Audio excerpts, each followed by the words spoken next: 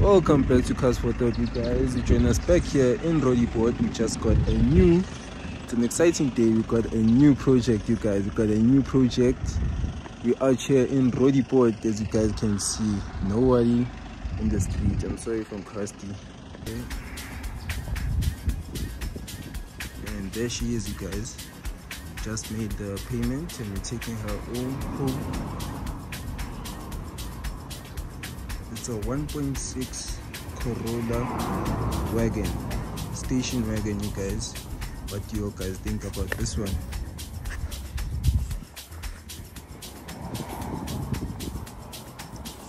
She has a bit of an issue though, but we're going to drive her home. If we can't drive her home, we'll drag her home, you guys. Check this out. In good condition for the price I got, you guys. So mind you guys, those of you that follow me on my Instagram and watch my stories, I posted this car on my Instagram stories. The owner reached out to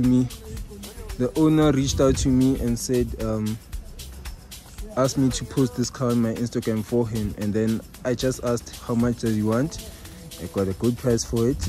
And then yeah, shout out to Edgar Rabo for this car. Yeah guys, you're gonna see what we can do with this car. It's either I'll sell it because I'm straight for cash, you guys.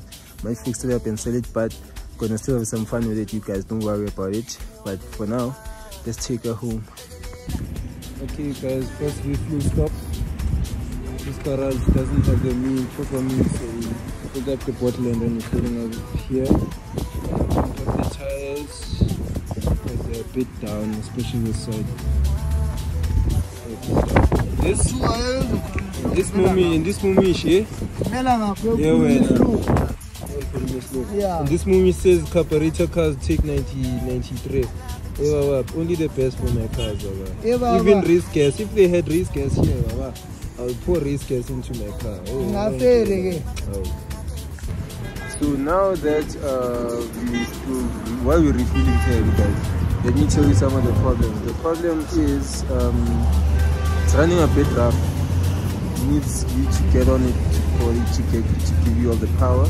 So probably a carburetor, some plugs or fuel cell, maybe somewhere along the lines. And then what else? The clutch. The clutch is a bit low. It's very low. The pedal feels like it's not there. You have to pump it up and then get into gear.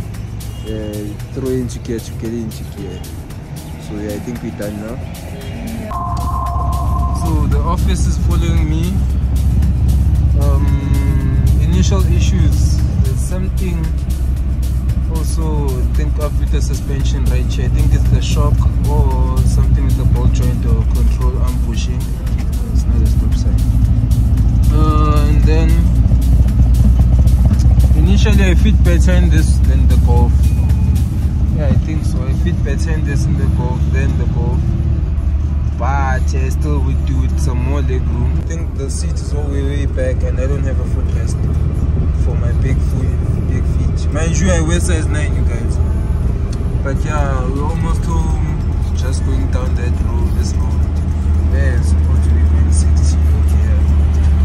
Now, backfiring, bit misfire, yeah, misfire. So I think it's a bad fuel issue with this car because it's not giving me all the power.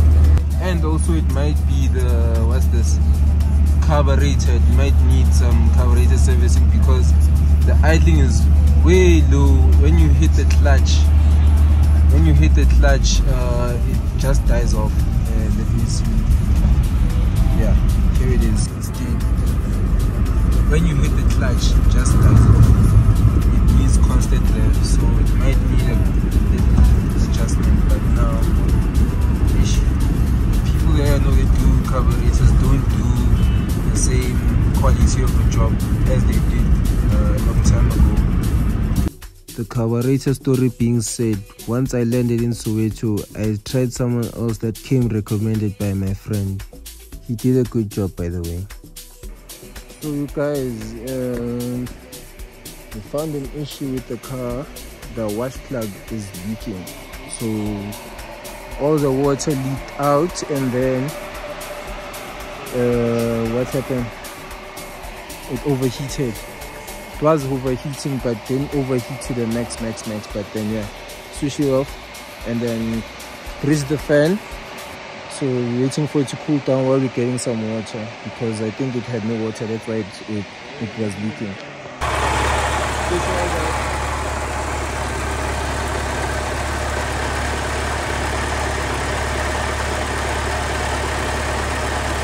The next day. So you guys, it's the next morning, and then we managed to get home. Just waited for the car to cool down and then poured some water in it and then drove it home.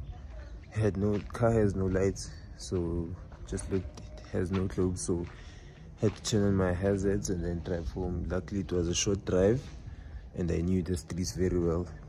Yeah. So today we're gonna try and get some tools and get the wash plug out and then get a new one. I don't want to go buy a new one without knowing the size for the wash plug. So gonna get the old one out and then go with it to the spare shop before they close, because it's a Sunday, and then yeah, hopefully get it in. The hardest part is taking it out, the easiest part is putting it back in. So it might be rusted shut to the block or something. I'll show you. So we're gonna try this small screwdriver, guys, and then to put it in we're gonna use this socket.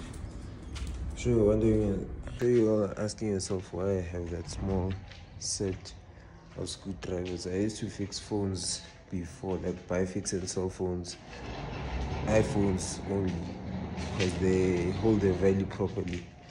Talk about grinding. So guys, managed to take it out with my brother, my big brother. And then yeah, my initial plan was to hit it from the side, but this screwdriver broke within first try, and then the tip broke off within first try. So you put an Allen key in there, you pierce the hole with the screwdriver, another screwdriver, and then put an Allen key wrench in there, and then leveraged it. So it was sitting like this, and then leveraged it and it popped out. So there's the hole over there. I don't know if it will focus. Okay, there you see. The best way to prevent this, you guys, the best way to prevent this is running your car with antifreeze. That being said, I'm broke right now, so I won't be buying antifreeze. So I'm just gonna take a brisk walk and go buy this wash plug. Usually in a perfect world I would just change all 4 of them, but I'm a brokey for now. So yeah, be sure to click that like and subscribe button. Now if you're unlike me, a person that has the know-how to do the little stuff and easy things, notice that you're all alone when you don't have a car. Those very same people that you call friends will not be around when you need their help.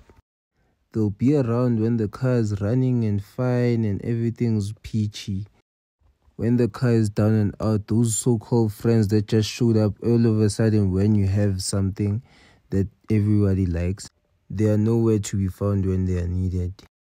Hence why I'm always, most of the time, alone or with 2 or 3 friends max. Just those little life lessons that show you not everybody is here for a long time, but most people are there for a good time. Speaking of friends, I stopped by a friend's house and picked up some silicone because this stuff is expensive and I just need a bit. So we made it back home, you guys. Yeah. So now I have to sand down that thing. I won't bore you with it. So you guys, it might look rough. Getting the camera to focus. So you guys, it might look a bit rough. Yeah, it might look a bit rough, but it's smooth as I can get it with the sandpaper. So what you want to do here is get a socket that fits exactly the same as this thing, so it sits on the rim. Unfortunately I didn't have that, so I have one that overlaps and then one that goes inside. So this one will initiate this, or maybe I just send it back home, send it all the way home with this one. So this one will initial plan, this one will send it, start the process, and then the smaller socket I have will just finish up the process. Then I'll put some silicone around here and then fit it properly. So you guys, we got a thin bead of silicone on this. Now we're gonna install it. So you guys, we made a blunder. This happened and then turned into an oval, so it doesn't fit quite right into the shape. I even ended up taking and doing the exhaust manifold, but I don't have the proper tools, so even getting this off was a mission because I don't have the proper tools anymore. And then even if I did take this off, I don't have enough swing to whack the wash plug in. So my brother went and got me 2 more of these, but what I can feel from these ones, they're slightly thinner. They're slightly thinner than this one, and they feel the same as this one. So this one is also thinner, so maybe this time, because we're working with thinner wash plugs, they might fit properly in there. I'll try it right now, but yeah, I'm tired. So good news, we borrowed a hammer and then we got it in. As you can see, got it in. Just put in some more silicone around it, and then I think that should do it. And there we go. And like that, you guys, we're done. Just gonna wait for some time for the silicone to cure, and then I'm gonna fill it up with water, bleed the car, and then run it. That being done, Karabo, his sibling, and one of his other friends came off to drop off some paperwork. Both of the cars have air suspension and a very clean fitment. Go. Not a transformer. Hello guys, yeah, we did it yesterday, but we didn't succeed. As you can see from over there, it's still leaking, you guys. So what we're gonna do is use this, don't know if you can see this, putty standing in. Yeah, this is concrete standing in, filling putty, whatever. I can't really say the name because I'll be shamelessly plugging them. So yeah, gonna be using that.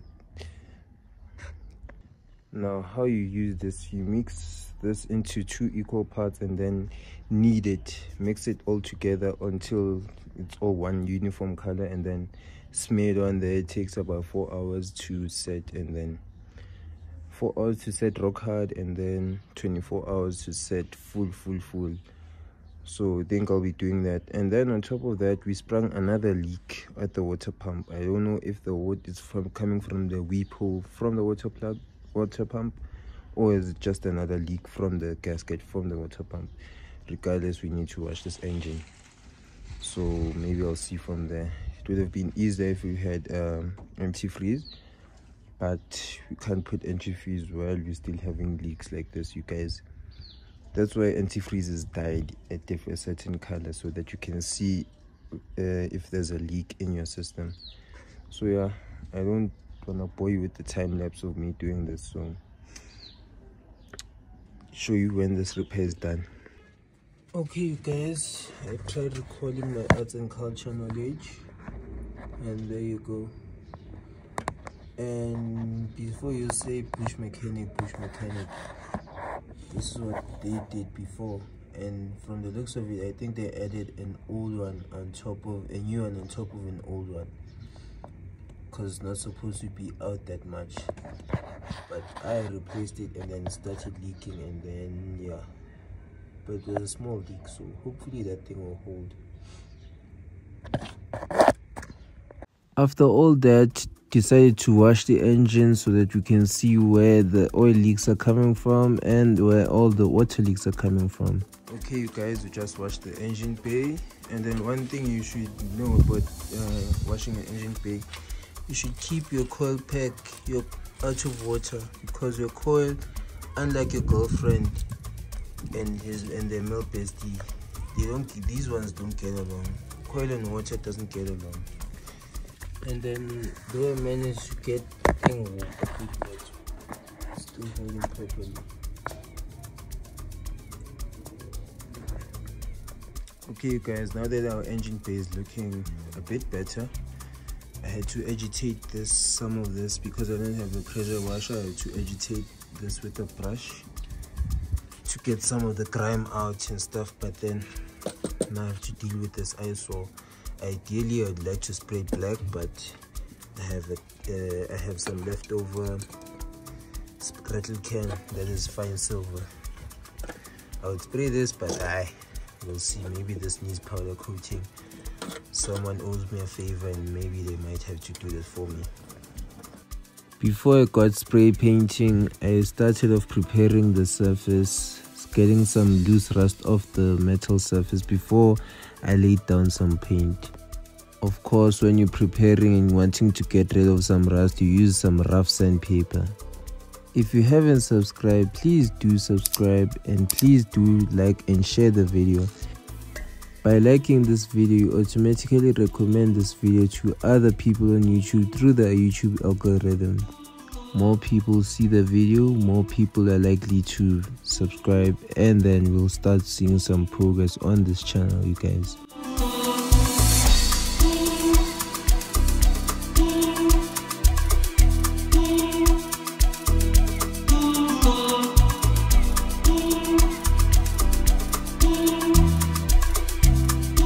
Now that we got the surface rust off, now it's time to paint. And then the next video, that's where tragedy happens.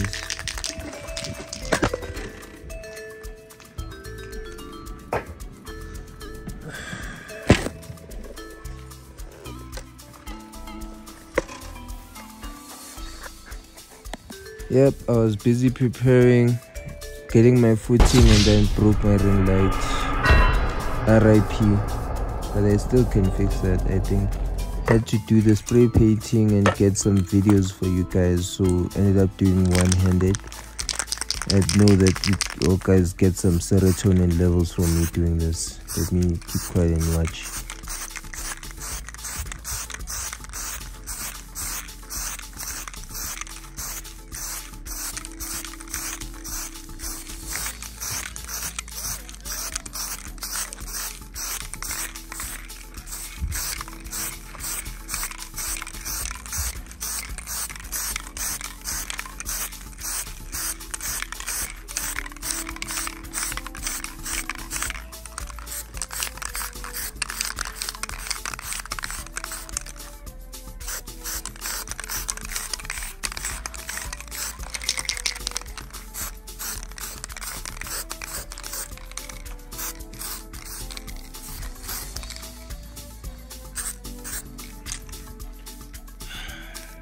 Yeah, we got some bubbles. I don't know if it's from overspraying or what, but anyways, no one will see this, so it's not that important. But still try to fix it, since I'm kind of OCD that way. I don't like leaving my workmanship bad like that.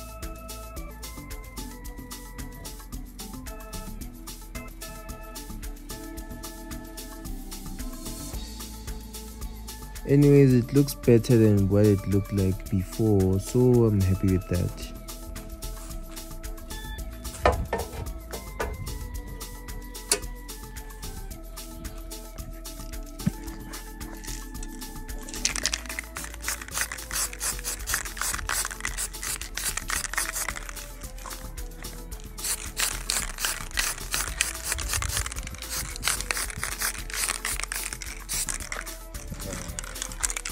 Yes, we got more bubbles again, but yet again, we don't care, because no one will see this. Hey, pop the hood. No!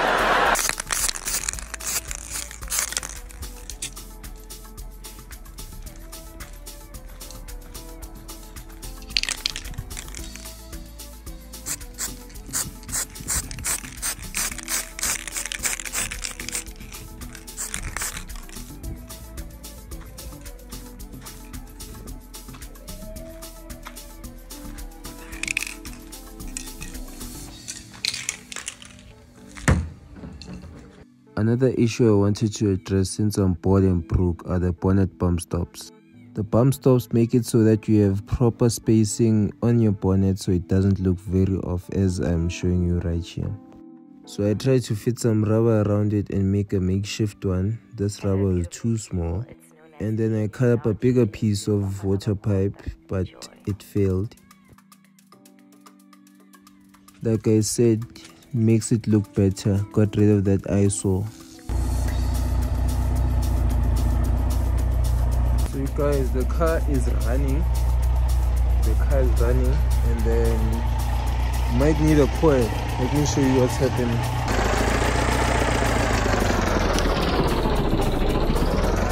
I saw that the spark is jumping. I made sure that the HT is all the way in. It's all the way in. I think some moisture got in there, because as you saw when I pulled off the plastic cover, there was still some moisture in there.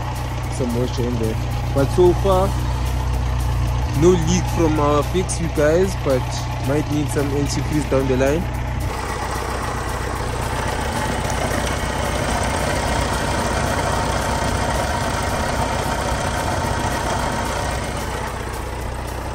Yeah, no leak, so we have to check if we have if it holds temp. If it holds temp, then we're good, because sometimes it passes temp. Let me show you. I got the car, it used to stay directly at the symbol, no going, and then after the day, and then on that day it took a poo. It went like here and then went all the way here, and then sometimes, yeah, and then after I tried fixing it but with some leaks, the fan will come on, but come on after the symbol, like over here. So now I'm gonna wait and see if the fan hits right at the symbol and constantly hits there time and again. That means we fixed everything. There's a caveat. I discovered another leak right by the water pump. Just small things that are stopping me from doing big things to this car. Discovered a small leak from the water pump. I don't know, maybe I will see, guys. Maybe it just needs, maybe it's the weepo from the water pump. If it's the weepo from the water pump, that means we have to get a new water pump. If it's just leaking from the gasket, and then I'll just put in some silicone and send it home, because I want to do some stuff with this car, and I haven't even driven it very far, so I want to get some driving time in, you guys. So you guys, the fan is working. It was at the symbol, and then went down. So yeah, we're good.